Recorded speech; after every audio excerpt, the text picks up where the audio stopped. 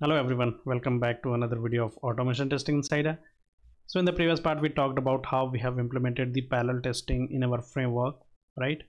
And we used TestNG and thread local. By creating the thread local variables, we have implemented the parallel testing, but we found an issue as well, like when we run our test using parallel is equal to methods, then we found the problem, like one of the test case got failed, right? So the problem occurs when we have two test cases in the same class, correct? So that issue has been fixed. So today I'll show you how I have fixed that issue. So let me take you to Eclipse, guys, and this is the XML TestNG.xml which we have used, and the problem occurred when we use parallel is equal to methods, right? And we have four classes in our framework. So far we used four classes, dummy class, so all the test classes having single test case except this login page test. So this login page test has two test cases, correct? Valid login and invalid login. So when we run in parallel modes, parallel is equal to methods, what happened, like there is a race condition between the two tests, right? And there is a conflict occurred and our test got failed. So today I have resolved it, but before that let me explain quickly like what we have implemented in the previous session. So as part of the parallel testing, we have created two objects, two variables of thread local class, right? We have created the object over here by creating the object of thread local class here, and we use Java like generics here by passing this WebDriver and action driver objects. So these are the two variables we have created, driver and action driver, correct, to implement the parallel testing, correct? So we have spoken about it, right? What is thread local? So here you can see thread local is Java utility class that provides thread local variables. Each thread accessing a thread local variable gets its own isolated copy of the variable, correct, which is not shared with the other threads. So for that reason we have created two thread local objects, variables in fact, so driver and action driver. And we have just made some changes in our base class. So where are the changes? So using the we used set and get method, correct? We used set method to set the to initialize the action driver over here. You can see here action driver dot set, and here we have created the object of action driver, and we used to set that variable in that action driver variable, right? And here we just printing the thread ID. What is the thread ID? So this what we made the change, one change. And if you talk about the getter and setter method here, you can see getter method here. So we just used driver dot get method to get the driver object, correct? Driver dot get to get the driver instance. So here also we have changed, instead of using driver dot get.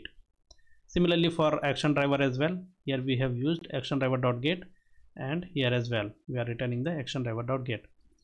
And on top we just used like this, instead of driver dot manage dot timeouts, we used get driver, which we will get the driver from the getter method. Similarly for this one as well, other statement right here, and we use the same in tear down method as well, correct? Now what I have made the changes in this to fix the issue, I just declared setup method as synchronized. Okay, so what happens when we declare the method as synchronized? So in parallel testing, or when we talk about the multi-threading or synchronization, so only one thread can execute the particular method which is declared as synchronized, right, on particular object. So when I declared this setup method as synchronized, so only one thread can use this method at a time, even though we'll run the script in parallel mode, but it will be used at a time by single thread. So this method, setup method, I have declared as synchronized, and you can see one more method as well. So inside that what we do, we launch the browser, and there is configure browser, right? Two methods are there, which internal methods of this base class, So here we have those two methods, launch browser. So this one also I have declared as synchronization. So at the same time only one thread will use this method to create the object of particular driver. Like let's say we are passing the Chrome driver, Chrome over here, so we create the object of Chrome driver over here, right? And we just use the set method to set the driver. So this is one more one method guide, guys. And for Chrome, for configure browser, we don't need that synchronized method here. And for tear down also we need, while closing the browser, we should use this synchronized over here as well. So this is very minimal changes which I made to fix the issue. And now let me show you how we can run this, right, in parallel mode. Parallel is equal to methods. So let's see whether it is working fine or not. So right click and run as TestNG suite.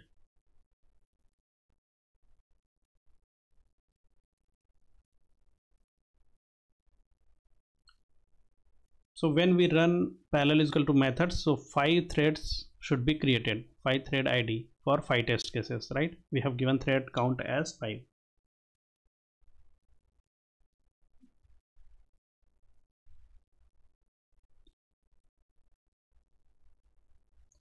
Now you can see, guys, everything looking good. All the test cases are passed, correct?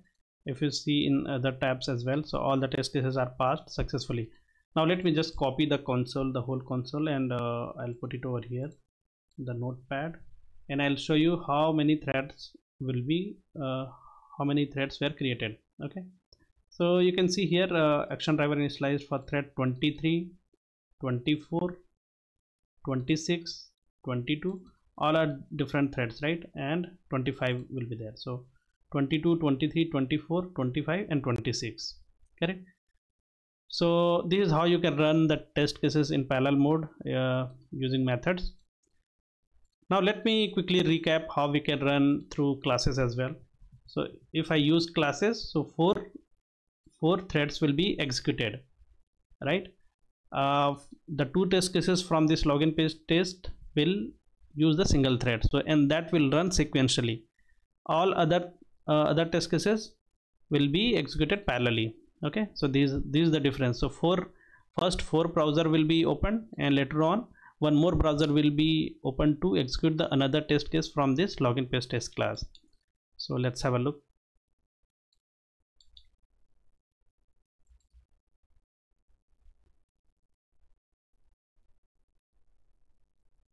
Now you can see 4 browsers, and one more browser will open later on.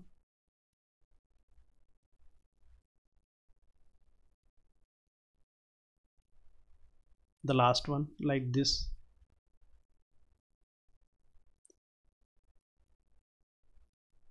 So this is the shared thread which is open at last. So you can see 5 test cases all are passed, and all the test cases are passed here as well. So let me just copy the console again, and I'll show you how many threads were created. So you can see 21, 22, 24, 23. So we got 21, 22, 23, 24 and the same 23, correct? So one thread is shared by 2 test cases.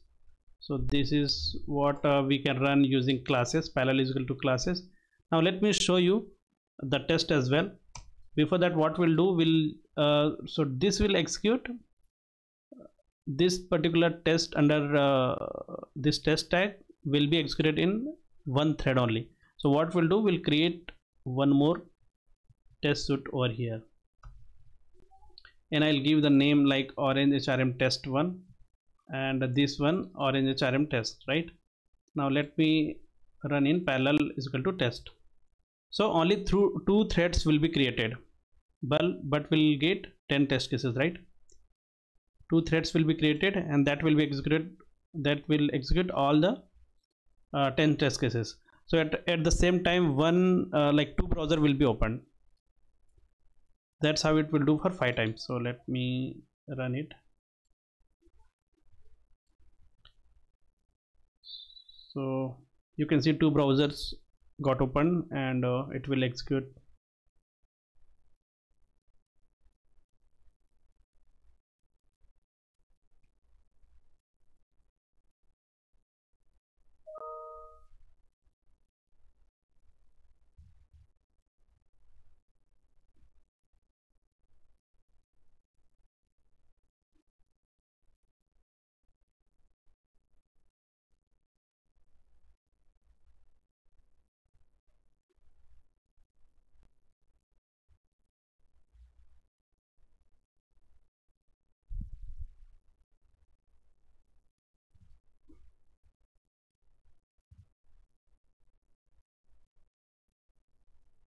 Now you can see 10 test cases all are passed, right? Now if I copy the console over here from here and put it over here, and you'll see only two threads should be there, 24 23, and here you can see 24 23, 24 23, here as well 24 23, and at last 24 23. So why two threads only? Because we are running parallel is equal to test, right? So this will be considered in a single thread, this will be executed in single thread, and another test will be executed in single thread. So this is how you can execute your test cases in parallel mode.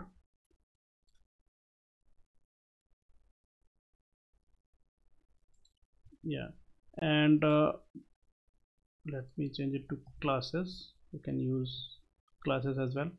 Yeah, so this is how you can fix the issue, guys. And don't worry about the codes, the code which I have written, right?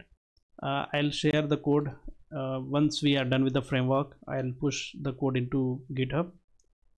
So this is all for today, and in the next video we'll talk about the cross browser testing. So thank you for watching. Have a nice day. Bye bye, and please subscribe this channel if you haven't done so far. Thank you.